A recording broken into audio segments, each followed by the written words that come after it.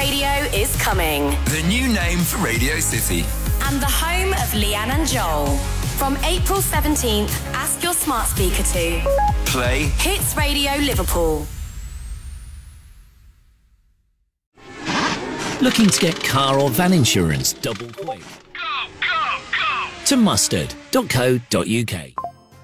With top insurance providers, a 5-minute pit stop with us could get you out in front in the race to savings.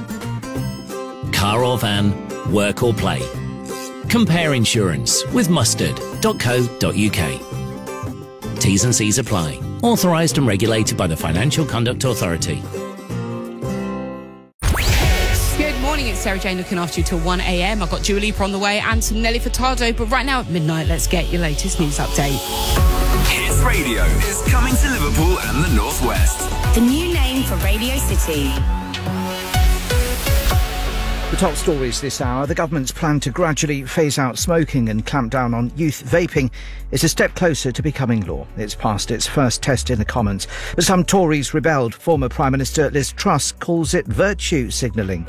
But Shadow Health Secretary Wes Streeting says Labour's only too happy to back it. This is a lethal addiction, a scourge on society, an enormous burden on our NHS, a drag on our economy, and it is time to consign it to the dustbins of history.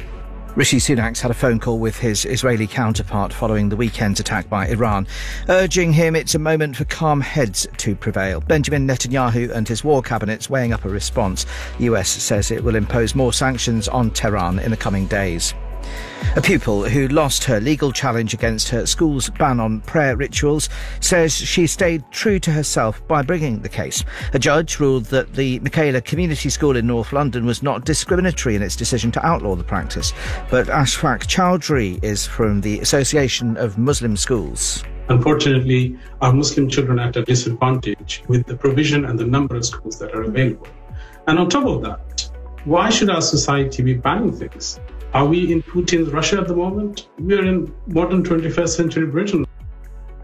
2 people have been arrested over the death of a man in West Yorkshire. Police were called to what they describe as a serious ongoing incident in Bradford just before 4 p.m. The man and woman are being questioned. The House of Lords has inflicted 4 more defeats on the government's Rwanda bill. It means the plan to send asylum seekers on a one-way ticket returns to the Commons but is still set to become law this week. And Rory McIlroy has dismissed reports he's about to join the lucrative Live Golf Tour. City AM had claimed the Northern Irishman has signed a £680 million deal with the Saudi-backed organisation. He says it's a rubbish rumour. From Sky News, I'm Nick Qureshi. £1 million make me a winner. Win your share of £1 million. Make me a winner. Oh, do you know what? Yesterday was gorgeous. Yesterday was absolutely stunning as we gave our winner life-changing cash. Maria is off to Argentina as a result of raking it in.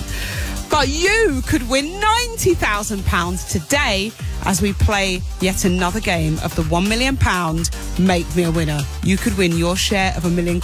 Yes, £90,000 to play for today. Let me tell you how you do it. And considering we're in our winning era, I think now is the time for you to get involved. Wednesday, the 17th of April. It's a very special day.